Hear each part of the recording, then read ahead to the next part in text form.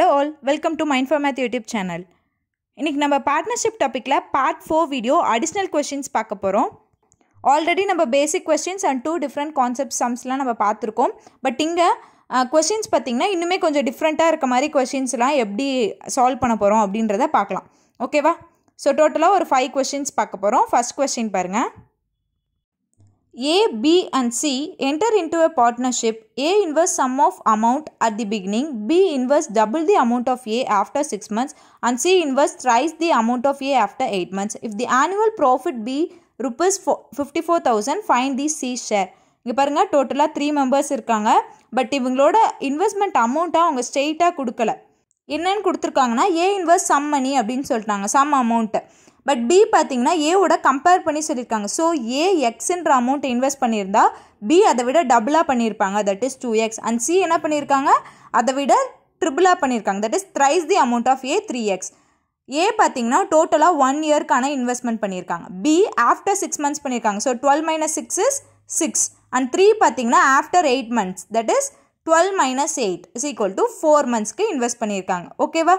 இப்போ நம்ம என்ன ஃபைண்ட் அவுட் பண்ணோம், அவங்க டோட்டல் ப்ராஃபிட் அமௌண்ட் கொடுத்துட்டாங்க, ஃபைண்ட் தி சி ஷேர்னு கேட்குறாங்க. ஸோ இதெல்லாமே ஃபஸ்ட் மல்டிப்ளை பண்ணிக்கலாமா? மல்டிப்ளை பண்ணிங்கன்னா எல்லா வேல்யூவும் 12xன்னு கிடைக்குது. ஸோ எல்லாமே கேன்சல் பண்ணோம் அப்படின்னா நமக்கு என்ன கிடைக்கும், 1:1:1, that is the profit ratio, equal profit. ஓகேவா? Equal shares. So total profit amount 54,000 அப்படின்னா அது 3 ஈக்குவலாக ஷேர் பண்ணிக்கிறாங்க அவங்க. ஸோ டிவைடட் பை 3 கேன்சல் பண்ணிங்க அப்படின்னா 18,000 rupees. Okay, the C share is rupees 18,000. Okay, கிளியரா?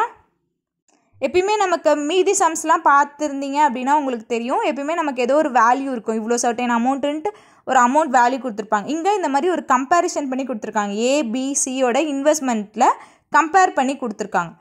ஓகேவா? ஓகே, செகண்ட் கொஸ்டின் பாருங்கள். கொஸ்டின் என்ன கொடுத்துருக்காங்கன்னு பாருங்கள். A and B together start a business by investing in the ratio of 4:3 if 9% of total profit goes to charity and A share is rupees 1,196. Find the total profit. Okay, இப்போ இங்கே டோட்டலாக நமக்கு 2 members இருக்காங்க. இந்த 2 மெம்பர்ஸோட investment பார்த்தீங்கன்னா 4:3 ரேஷியோவில் கொடுத்துருக்காங்க, that is 4x 3xன்னு நம்ம கன்சிடர் பண்ணிக்கலாம். ஓகே, இந்த 4x இவங்களோட ஏவோட ஷேர் தான் என்ன கொடுத்துருக்காங்கன்னா 1,196ன்னு அவங்களே கொடுத்துட்டாங்க. So 4xோட value 1,196. ஃபஸ்ட்டு நம்ம பியோட ஷேர் என்னன்னு பார்த்துட்டு அப்புறம் ப்ராஃபிட் ஃபைண்ட் அவுட் பண்ணலாம். So 4x is equal to 1,196 அப்படின்னா x is equal to எவ்வளோ, 1,196 divided by 4. ஸோ கேன்சல் பண்ணலாமா? கேன்சல் பண்ணிங்க அப்படின்னா 299 கிடைக்கும். எக்ஸோட வேல்யூ 299. ஸோ தட் பியோட வேல்யூ என்ன, 3x, that is 3 into 299 is equal to 897. ஓகேவா? So B share is rupees 897. இப்போ பாருங்க, இவங்க 2 பேர்த்தோட ஷேர் தான் என்னன்னு பார்த்தீங்கன்னா இந்த சேரிட்டிக்கு 9% போக மீதி இருக்கக்கூடிய ப்ராஃபிட் அமௌண்ட்டு. ஸோ 100 டோட்டலாக 100% ப்ராஃபிட் இருக்கும், அதில் 9% போயிடுச்சு அப்படின்னா 91%. இந்த 91% தான் நமக்கான A and B share, some of A and B share. ரெண்டையும் ஆட் பண்ணுங்க, 1,196 ப்ளஸ் 897 ரெண்டையும் ஆட் பண்ணிங்க அப்படின்னா 2,093. Okay, 91% is equal to 2,093. We have to find the total profit, that is 100%. Therefore 100% is equal to x. இப்போ cross multiply பண்ணுங்க. X is equal to 2,093 into 100 divided by 91. So 91யும் 2,093யும் cancel பண்ணிங்க அப்படின்னா 23 times. Okay, so 23 into 100 is 2,300. Therefore the total profit is 2,300 rupees. ஓகேவா? So இந்த 91% எங்கேருந்து கிடைச்சிது, அவங்க நமக்கு சொல்லிட்டாங்க 9% ஆஃப் ப்ராஃபிட் அமௌண்ட் வந்து சேரிட்டிக்கு போயிடுச்சுன்னு.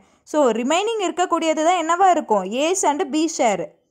ஸோ இது ரெண்டையும் ஆட் பண்ணி 91%க்கு நம்ம ஈக்குவல் பண்ணியிருக்கோம். நம்ம ஃபைண்ட் அவுட் பண்ண வேண்டியது 100%. Okay, okay, next third question பாருங்கள். கொஸ்டின் என்ன கொடுத்துருக்காங்க, A, B and C do certain investment for time periods in the ratio of 2:1:8. At the end of the business term, they receive the profits in ratio 3:4:2. Find the ratio of investment of A, B and C. So பாருங்கள் கொஸ்டினில் 2:1:8 அப்படின்றது டியூரேஷனோட அவங்க invest பண்ணியிருப்பாங்களா certain duration அதோட ratio value. Okay, and then 3:4:2 அப்படின்றது அவங்க receive பண்ண ப்ராஃபிட்டோட ratio. நம்ம என்ன ஃபைண்ட் அவுட் பண்ண போகிறோம்? இப்போ ப்ராஃபிட் அப்படின்னா என்னது? Investment into duration. ஓகேவா, நமக்கு இப்போ இந்த இன்வெஸ்ட்மெண்ட்டோட ரேஷியோ தெரியணும். ஸோ இன்வெஸ்ட்மெண்ட்டை வந்து நம்ம XYZன்னு கன்சிடர் பண்ணிக்கலாம். So X into 2, Y into 1 and Z into 8. ஓகேவா, investment into duration ஃபார்மெட்டில் எழுதியாச்சா? Equal to 3:4:2. That is profit ratio. இப்போ ஒவ்வொரு ரேஷியோவையும் நீங்கள் ஈக்குவல் பண்ணுங்கள். X into 2 is equal to 3, therefore X is equal to 3/2. Y into 1 is equal to 4, therefore Y is equal to 4. Z into 8 is equal to 2, therefore Z is equal to 2/8, that is 1/4. Next நம்ம என்ன find out பண்ணோம்? இந்த 3க்கான ratio 3/2, 4 and 1/4. இதுக்கான ratio find out பண்ணுங்கள். LCM எடுத்திங்கன்னா 4. So நம்ம first என்ன பண்ணணும்? 3 2ஆல் மல்டிப்ளை பண்ணுங்கள். 6, 16:1. காமன் LCMனால 4 கேன்சல் பண்ணிடுங்க. Ratio value is 6:16:1. The ratio of investment is 6:16:1. ஓகேவா, கிளியரா? ஓகே, நெக்ஸ்ட் 4th கொஸ்டின் பாருங்க. A and B are partners in a business. A contributes 1/4 of the capital for 15 months and B received 2/3 of the profit. How long B's money was used? இங்கே டோட்டலாக 2 members இருக்காங்க, A and B.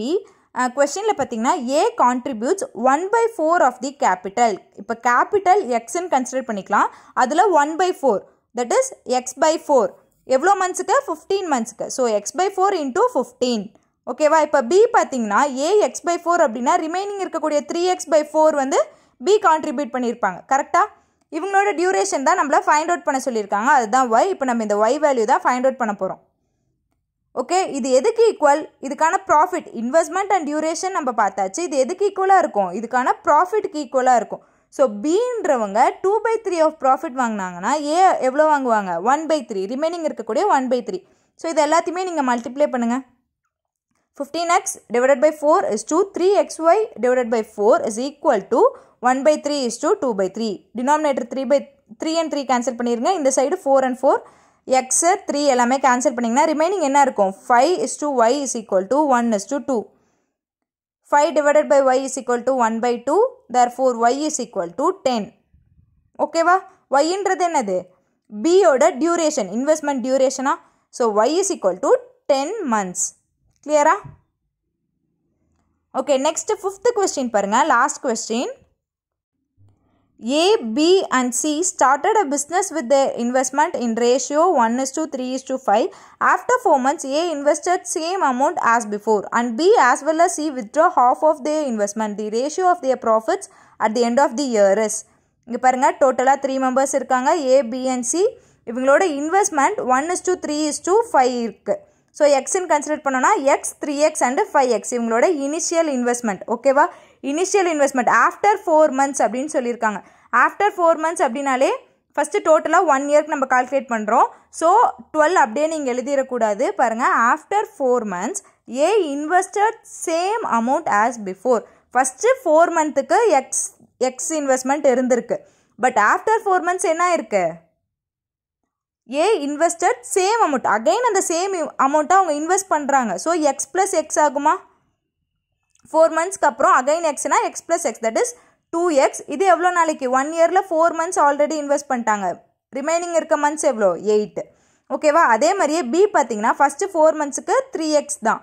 But remaining இருக்கக்கூடிய 8 months என்ன பண்ணுறாங்கன்னா withdraw half of their investment. 3xல half போயிடுச்சு அப்படின்னா remaining half இருக்குமா? That is 3x/2 into 8 months 8.